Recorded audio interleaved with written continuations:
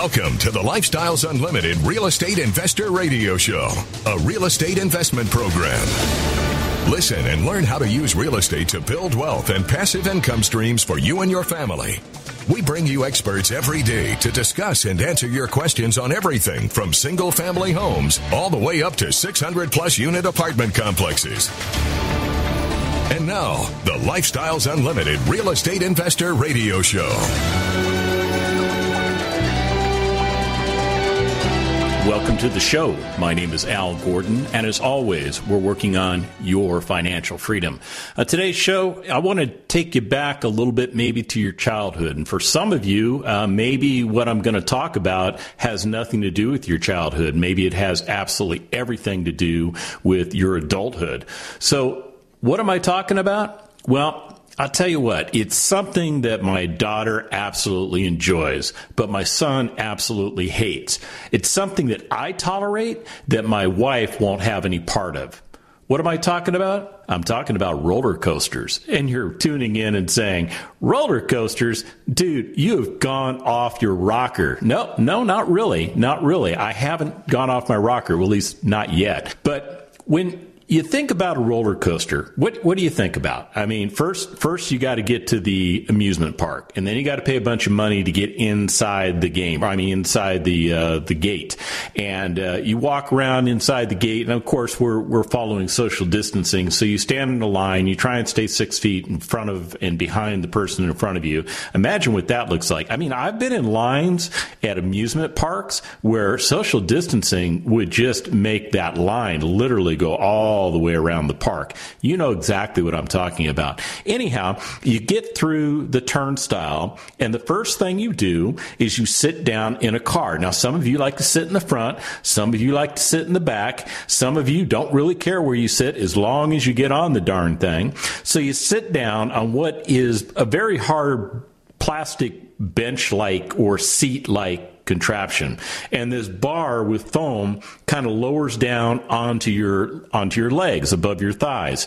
Some roller coasters, they've got actual 6-point harnesses that you've got to get into, and there's a reason for that. But however that roller coaster is configured for safety, there's some young kid pushing a button that is going to create some type of thrill in your life. So the cars start moving forward very slowly, and then you get to that initial incline. You hear click, click, click, click, click, click, click, click, all the way to the very top. And you get to the very top, and you say to yourself, wow, what a gorgeous view. And as soon as you're done thinking that, it's whoosh right to the bottom, and everybody's going, and they're screaming, and they get down to the bottom, and all of a sudden it's whoosh back up to the top. And you get to maybe not quite the highest spot that you were before.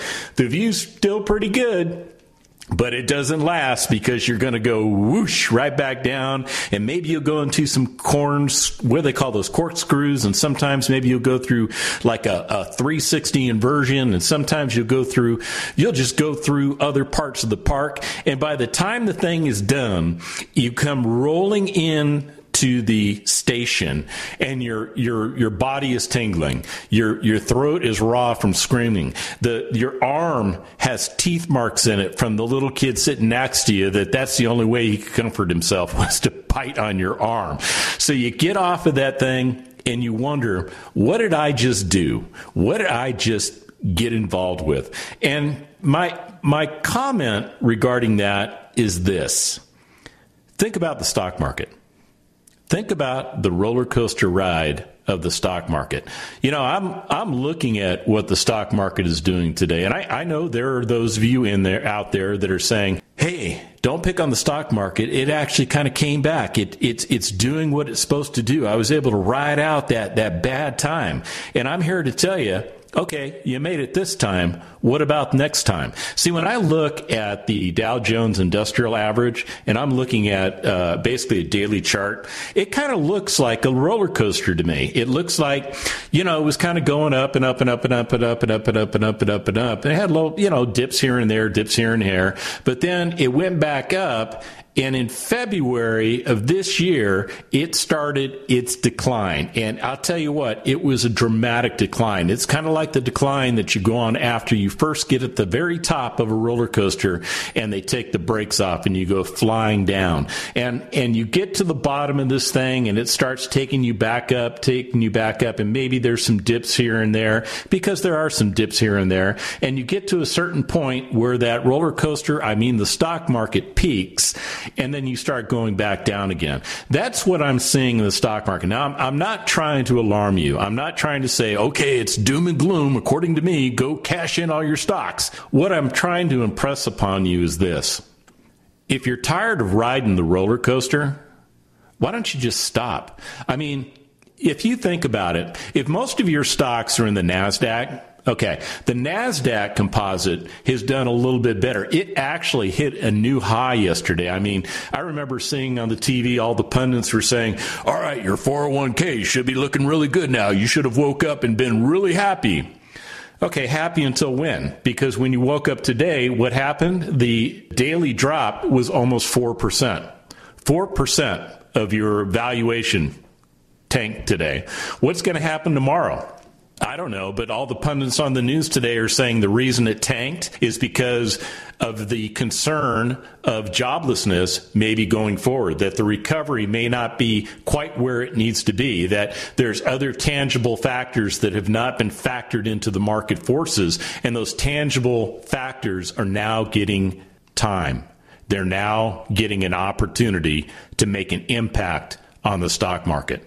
So, some of you are thinking, well, Al, I'm in the stock market for the long run. That big drop, that 30% drop that happened from, February until, when did it go? Till about, towards the end of March. So basically a 30-day drop where it tanked 30%. Some of you are saying, well, I'm dollar cost averaging. So that actually was very beneficial for me because I was able to pick up a bunch of stocks that were on sale and they were added to my portfolio. And now that the price has gone back up, I've made more money.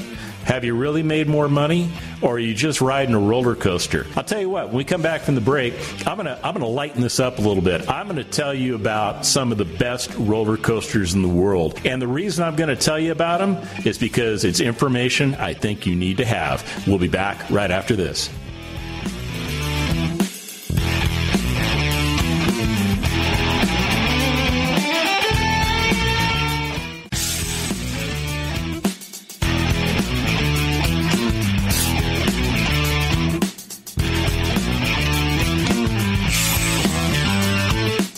Warning, listening to the Lifestyles Unlimited Real Estate Investor Radio Show will change your life. We will teach you how to create wealth and passive income so you can be financially free. And now, back to your host. Welcome back to the show. So I've got a question for you. What if you just said, I'm done with the roller coaster of investments? I am done with dealing with the stock market. I am done with dealing with mutual funds.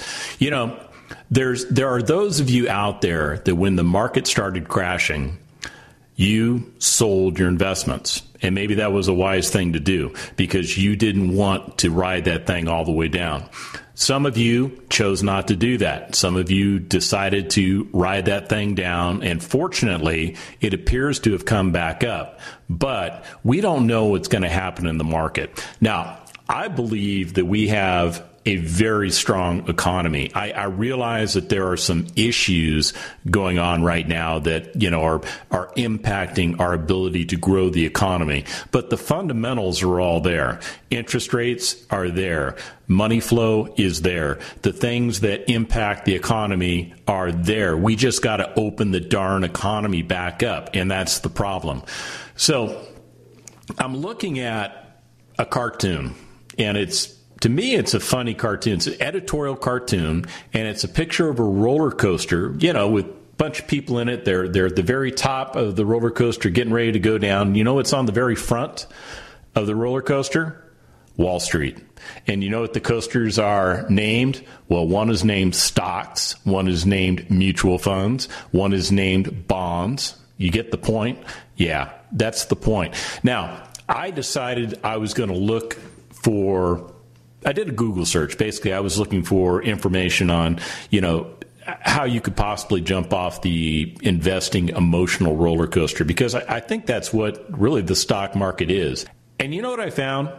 I found a lot of content talking about how to deal with the roller coaster of Wall Street, how to deal with the roller coaster of the stock market.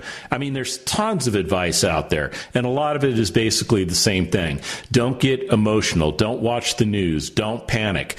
Let your money grow at a rate of maybe 7 to 8% per month. But you know what I didn't find? I did not find anything that says how to get off the investment roller coaster with regards to real estate.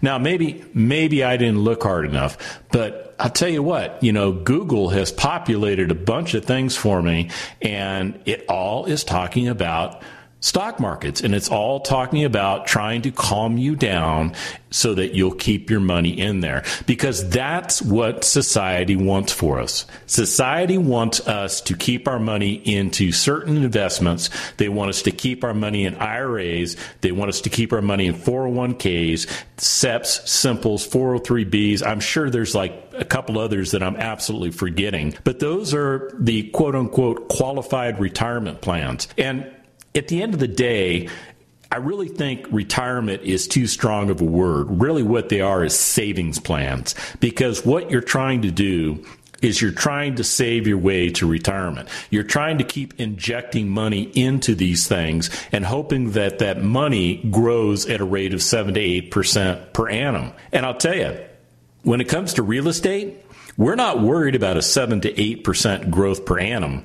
What we're worried about is cash flow. We're worried about having those investments create income for us so that as we continue to grow those investments and we continue to get more passive income coming in, it gets us to a point in our life where we have enough passive income that supports our expenses. And in doing so, we can retire ourselves. And what you also find is this.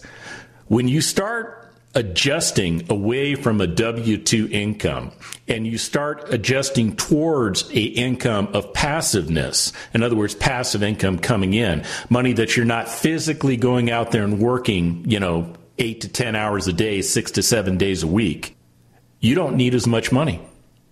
You see, there are expenses associated with going to work and having a W-2 job.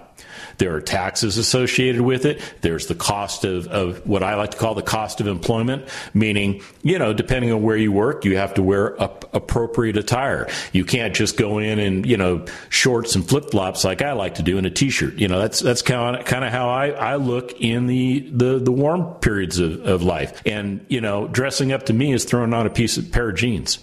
Yeah, and maybe a collared shirt. But when I worked in municipal government, I had to dress the part. I had to have a sports coat, which I kept in the office all the time. I had to have ties, which I kept in the office all the time, mainly because I didn't have to wear a coat and tie all the time, but I was expected to wear a collared shirt. I was expected to wear nice slacks. I was expected to wear dress shoes. That stuff costs money. And to maintain that stuff, that costs money too. Oh, and by the way, sometimes I would take my lunch, but most of the time, what did we do just to get out of the office? We would go eat out. So there was an expense associated with that. When you work with real estate, you don't have those expenses. They're just not there. Now, can you go out and get something to eat for lunch? Okay, sure you can. But at the end of the day, you can prepare a nice meal for yourself in your kitchen because you have all the things that you need to do that right there. So your cost for food doesn't dramatically go up.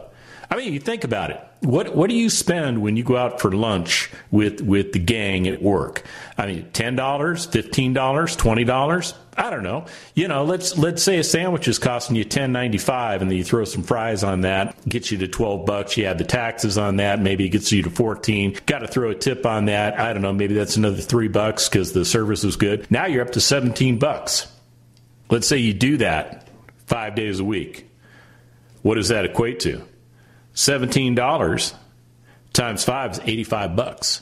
Multiply that by 4 weeks, you're spending about $340 a month to go out and grab something to eat. I would guarantee you could probably almost every day cook yourself a steak for that kind of money, but you don't need to do that. You know, another thing that you save money on is self-employment taxes, Social Security and Medicare. See, right now in your W-2 job, you're paying half of it, your employer's paying the other half, but when you use real estate as your primary source of income and you don't have W-2 income anymore, you don't necessarily have to pay that.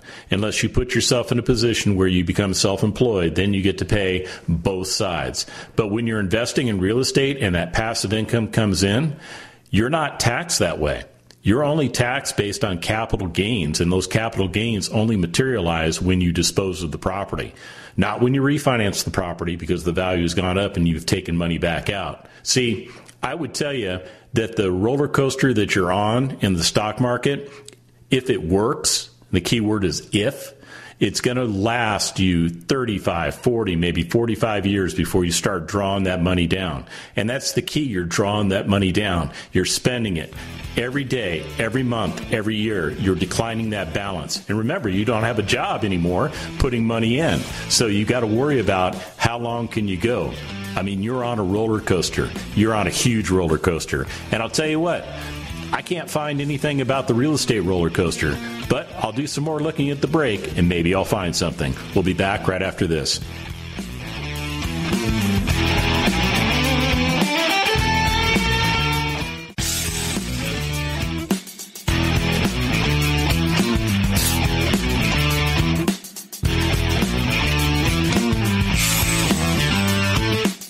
Welcome back to the Lifestyles Unlimited Real Estate Investor Radio Show. It's time to turn up the volume and fine-tune your passive income plan so you can create the lifestyle you've always wanted. Because creating that lifestyle you've always wanted is exactly why I'm here, to assist you with doing that. You know, I said before the break that I was going to go take a look for any type of roller coaster stuff with regards to single family and multifamily investments. And I'll tell you, the only thing I found was this.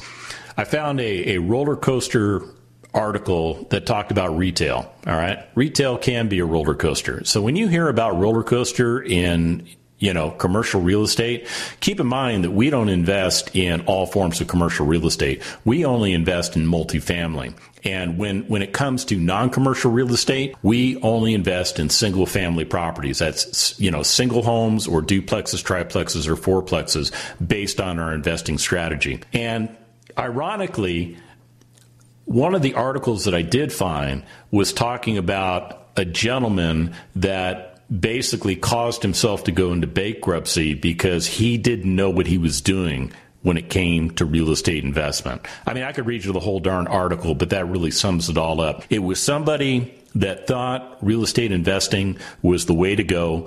He went out and bought property, not having a proper education. He went and bought property in a place where I know it just doesn't work. I know that the property values are too high and the rent values are too low so that you cannot obtain positive cash flow when you buy that kind of property. All you're hoping for is appreciation. And in a lot of cases, and in the case of this article, this gentleman kept injecting money into the property. You know what? That's ludicrous. Do not buy real estate only on the hopes that it will go up in value. See, that is just a benefit of investing correctly. The key thing is cash flow. That's it. I mean, you can go out and buy somebody else's books and tapes and stuff like that. And if they don't tell you that the key thing is cash flow, then you've wasted your money. Absolutely wasted your money. And I'll tell you what, cash flow is king. Because without cash flow, we don't buy a particular property, whether it's a single family property, whether it's a multifamily property. If it doesn't have the potential to throw off the appropriate amount of cash flow, we just walk. It's not worth it to us. It's absolutely not worth it to us. Now, in this article I'm reading, it goes on and talks about how this guy basically got himself an education. Yeah. And he started to reinvest in property. This is after he had filed bankruptcy because he didn't know what he was doing. Now, it doesn't say who he got his education from. It doesn't. And all I've got from the article is a first name.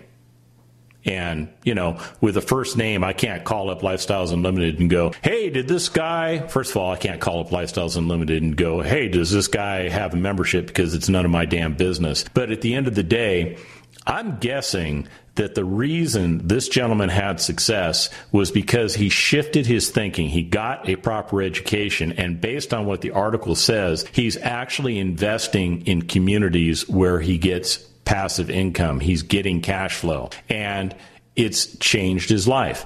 Now, I can't, like I said, I can't tell you it's a Lifestyles Unlimited investor, but I can tell you this: education was the key to this guy's success. Where he got the education from, I don't really care. The fact that he finally got himself educated, he was able to do the right thing. The problem he had was this: he wasn't educated when he got involved with this. He just thought, oh, real estate's a good thing. I'm just going to buy some property. Yeah, stinking thinking. You have to understand the markets first. You have to understand how to operate within the markets. You have to understand a lot of things. And those are the things that we teach you at Lifestyles Unlimited.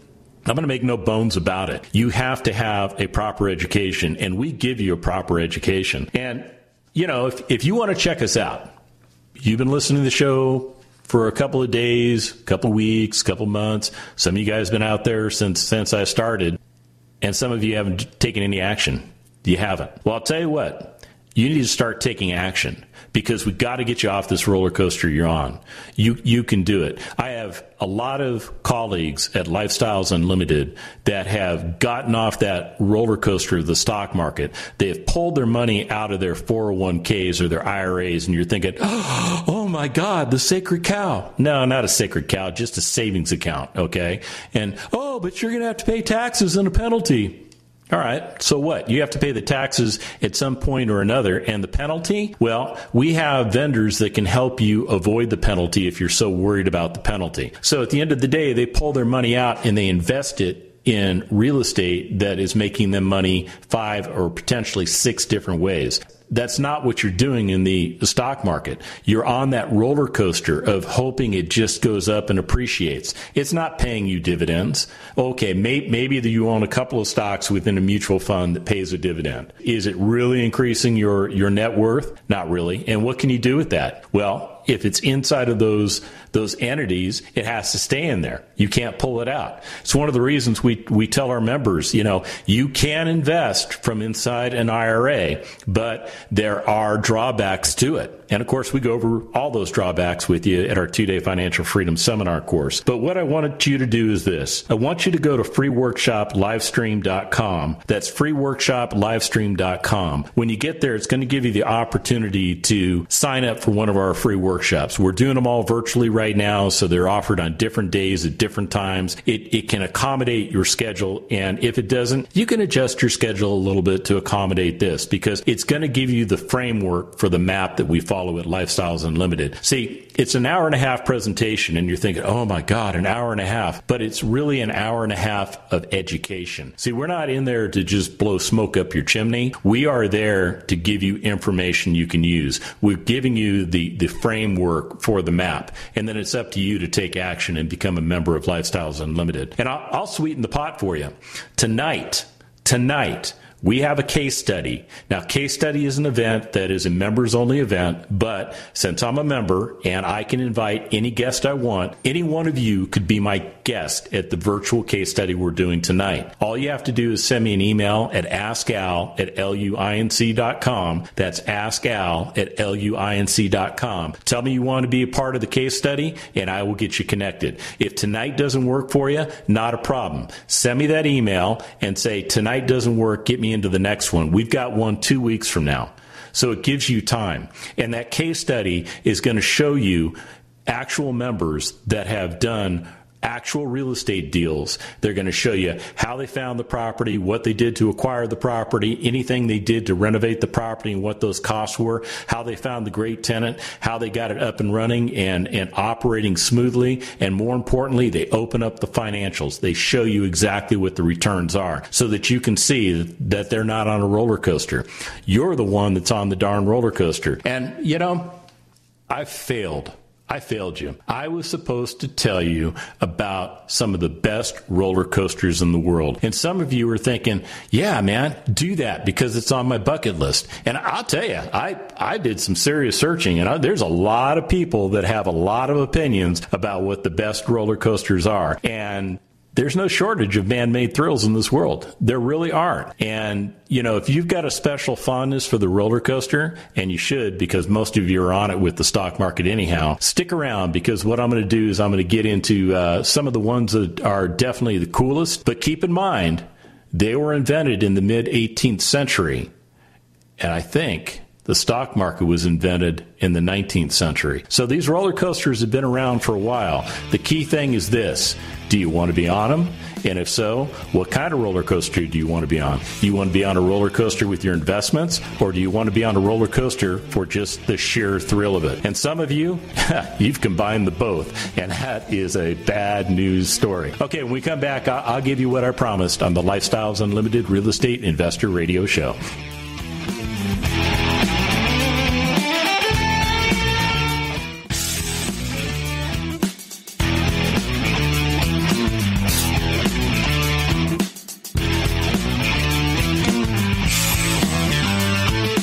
We're back with the Lifestyles Unlimited Real Estate Investor Radio Show. We're here to answer your questions and help you become financially free.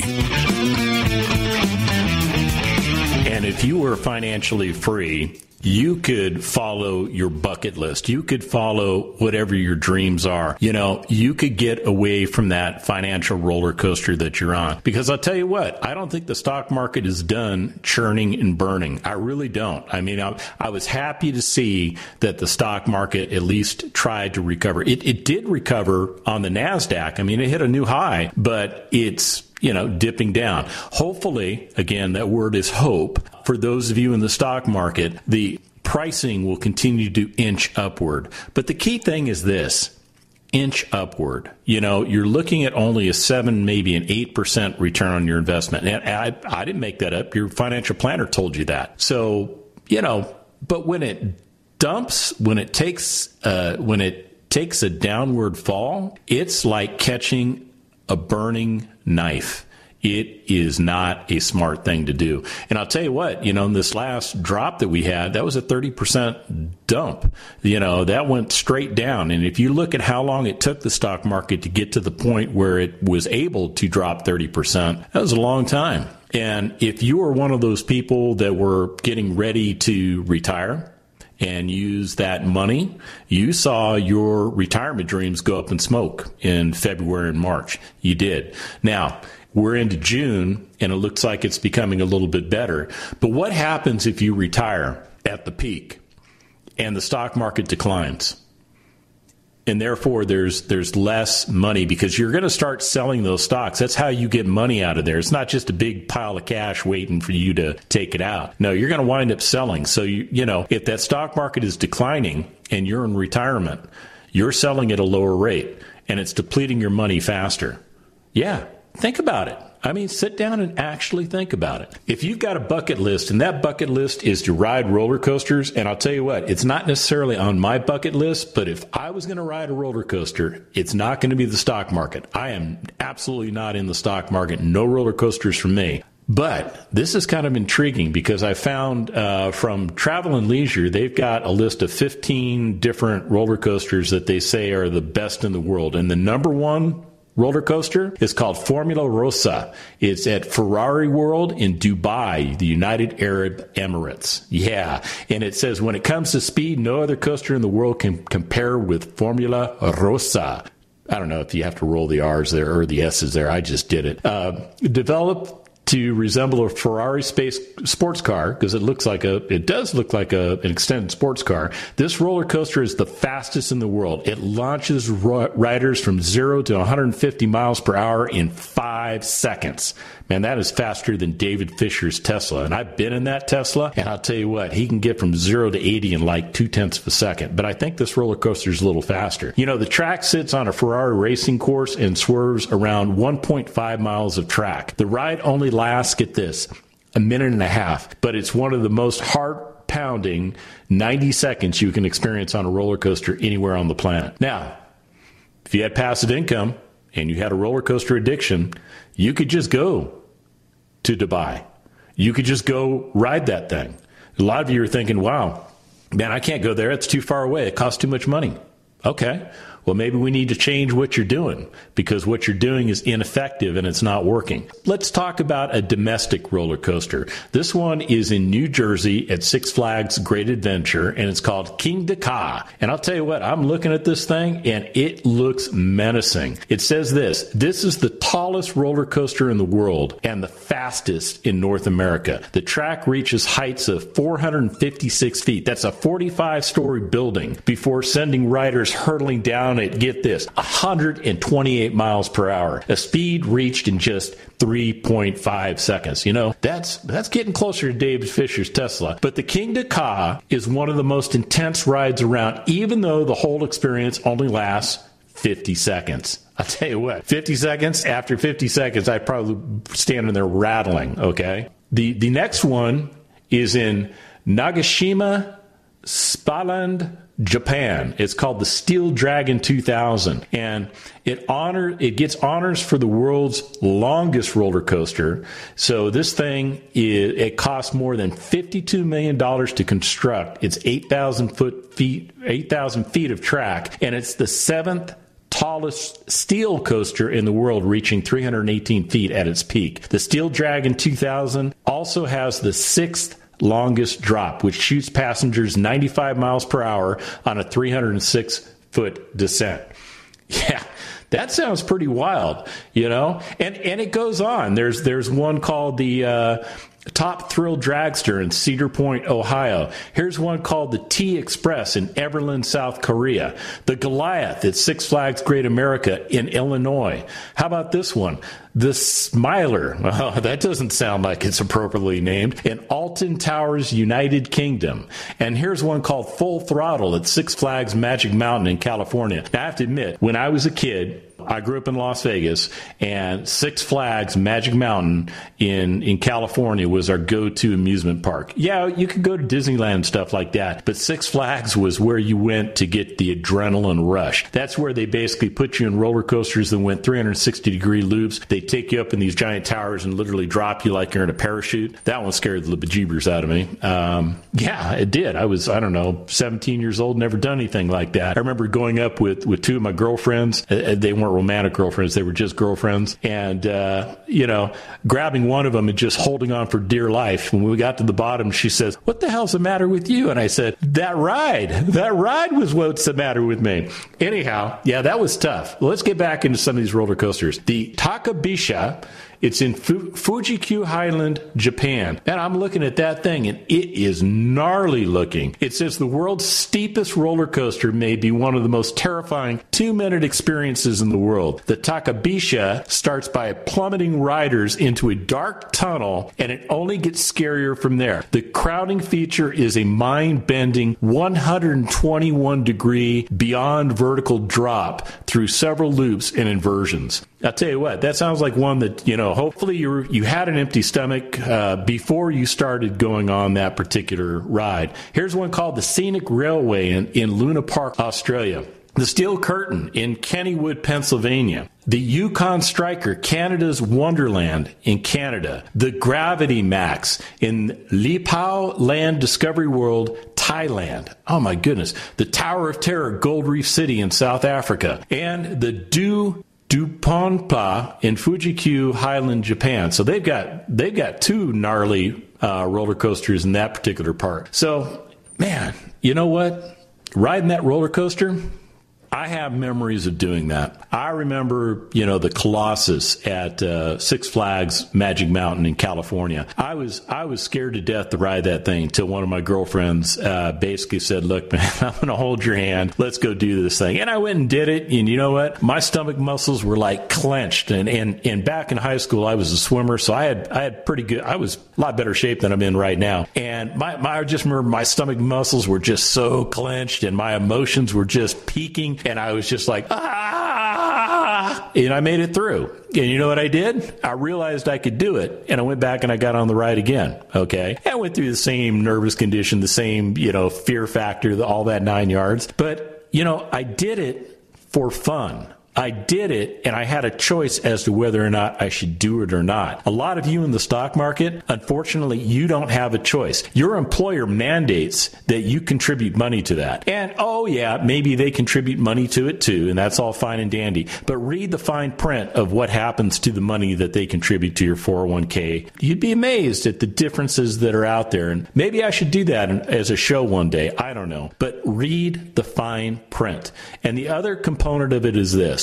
Make sure you understand your investments. Know your investments. Investing in mutual funds is just a hedge fund for disaster, in my opinion. Warren Buffett calls it diversification because it's a hedge against ignorance, because you have chosen not to understand how to invest. And that is wrong. That is wrong. Now, you can go look at a bunch of financial planner websites, and they try and teach you the mechanisms of the stock market and things like that. And there are some of you out there that do direct trading. I get that. I did that for a while. And you know what I found that up to be? Just another job, because you have to research each and every company, and then you have to time it perfectly, because when you find the right one that's going to peak and go up, you find that everybody else has figured that out too. So by the time the market is open, you've already been priced out of the investment. Terrible, isn't it? Yeah, been there, done that, ain't going back. So if you're on the roller coaster, now's your time to pick the roller coaster you want to be on. And I'll tell you what, with real estate, it's not a roller coaster. If you know what you're doing, if you've got proper mentoring, it is a much more efficient way to retire yourself, and you can get it done in 5 years or less. And remember, it's not the money, it's the lifestyle. Have a great day. The Lifestyles Unlimited Real Estate Investor Radio Show is for entertainment purposes only. Please consult a professional regarding your personal investment needs. Nothing presented on the Lifestyles Unlimited Real Estate Investor Radio Show constitutes an endorsement, recommendation, offer, or solicitation to buy or sell any product or security.